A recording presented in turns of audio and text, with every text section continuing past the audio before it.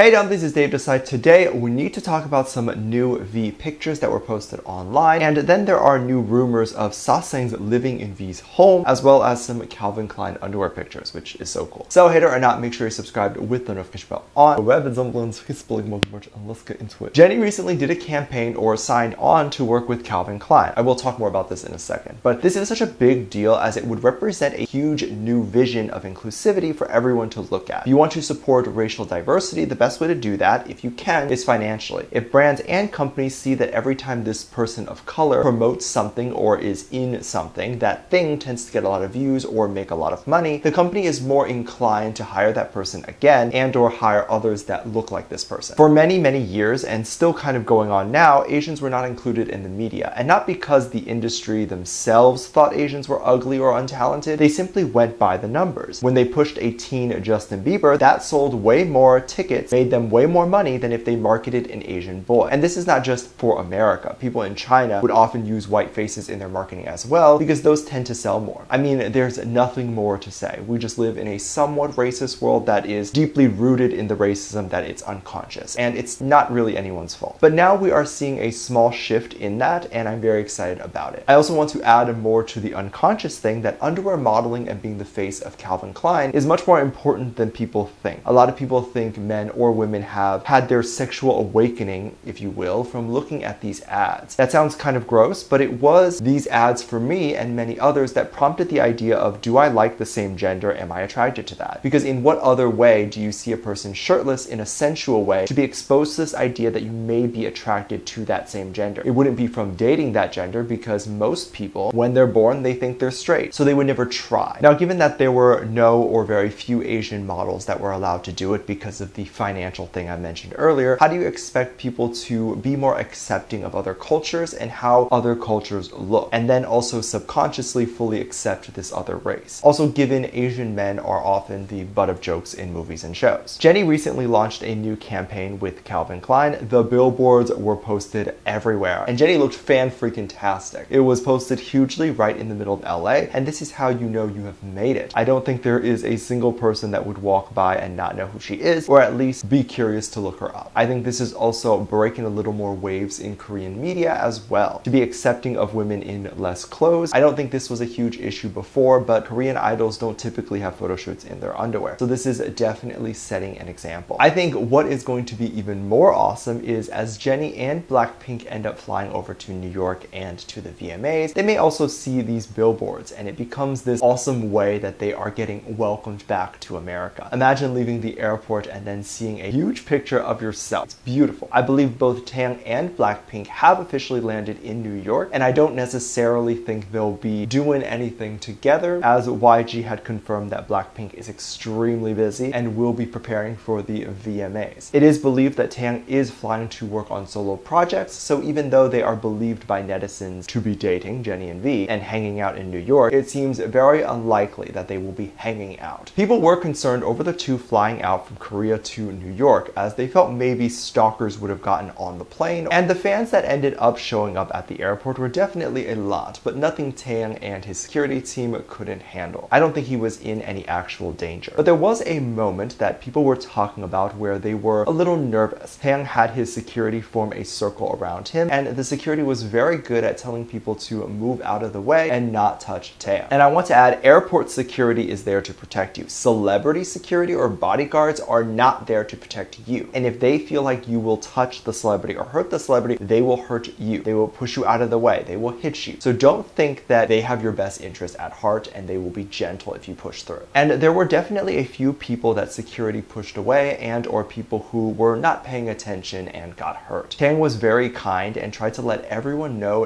not to get too crazy. He gestured for people to move back, and he always does this to make sure no one is hurt, because at the end of the day, he's a good person. But also, if anyone does get hurt, he will get most of the blame, and the headlines will say he caused it. While things did look a bit crazy, I don't think he was in any danger himself, and I don't think he was in trouble. Seems like HYBE's team did a great job at protecting him. Now, while BTS or BTS individual members are on their work schedule, you can expect that they will get their amazing security team and all that. But it gets kind of murky and a little bit weird over the idea of if HYBE should pay for security during their personal time off. And it seems like allegedly they don't do that all the time. It had been reported by fans and other people that had spotted BTS during their off time that they don't have security with them. And I don't know if this has changed, but that's understandable. And when an idol is not doing anything or making any comeback, there's typically less press, and thus they won't be harassed by too many people. I've mentioned this before, very few people get mobbed everywhere they go. Even Biden doesn't get mobbed just walking outside. This concern of V's safety during his personal time led to a concern over how a lot of Taeyang's apartment and how his apartment looks like inside ended up leaking online. Taeyang showed a significant amount of his apartment through selfies and videos, so a lot of people know those spots that he has repeatedly shown. But for the rest of the layout, the marketing people of the building and or the original marketing material V would have seen and then purchased from are all material that is never deleted online and is available for anyone to see. This makes it really easy for someone to know the exact location of the building in which V lives in, and if you bought an apartment for that sole reason to hopefully run into V, it wouldn't take long for you to run into V, either on the elevator or whatever. People believed that there was a Sasaeng fan who had purchased an apartment above V's apartment, but I couldn't find any specific articles referencing this, but this could just be a couple of people mentioning this. It's either just a theory, since it makes a lot of sense that a Sasaeng fan could do this, or it's an article that was posted in Korean that I cannot find, because since the story pertains to an area and apartment in Korea, I don't see why American news sites would report on it. But people were saying this makes sense. Private information about V has been leaked, but I don't know if that is true, because a lot of the marketing material has been online for ages already, and Sasaeng fans are not that rich. There's people with some money, but anyone with the amount of money that it would cost to buy these apartments are probably not Sasaengs, as their families would either be the CEO or some sort of celebrity. These apartments are millions of dollars, and every country, especially Asian ones, are not lenient when doing background checks for buying homes there. You have to have significant wealth. Your job can't be Sasaeng fan. One of these believed to be private photos was a new photo that was posted claiming V and Jennie are dating. At this point, it's like, if they're dating, cool, I don't care. If they're not, that's cool too. But I don't think it's a big deal at all. These new photos was of V and Jennie in this foyer part of his apartment. This area has been shared multiple times by V, so it's a real area. But people could not find the original photo that would have been used to make this V and Jennie photo, so it makes people also believe that this is an authentic photo. Other pieces that people could not answer and felt it was too much of a coincidence is that V was not the one taking the photo, so he would have been the one to be cropped into the photo if it was edited. But that is V's apartment, so if V wasn't originally in this photo but was added in, it still meant that Jennie was still at V's apartment. So this photo became very convincing. Also, a name was dropped of someone that was believed to be a staff. However, I find this photo to be somewhat fake because the editing is weird to me. There's parts that look distorted that aren't exactly parts that you would normally edit. So if it was edited because Jennie was insecure about a body part or something, that is understandable, but it wasn't those parts of a body that seemed distorted. It was like Taeyang's glasses that looked weird, or Jennie's baggy pants being too blurry. These are things that feel like an editing mistake. So it just could very much be a person who really pieced together various online photos of V and Jennie, which is why we can't find two photos that this new photo was edited from. It could be mashed together from like 30 photos. Also, this idea that YG and HYBE are not responding tells me it's fake too, because they don't typically respond to fake dating rumors, only rumors that would appear real. They never address Liz Cook or Nayeon and Jungkook or anything like that, because those photos are all edited. But what do you think? Is there a stalker living above V that is leaking all this? Do you think V and Jennie photos are edited? And how do you feel about Jennie doing Calvin Klein? Let me know what you think. Make sure you check out my Patreon for more videos, link down below. I think it's this lovely comment right here.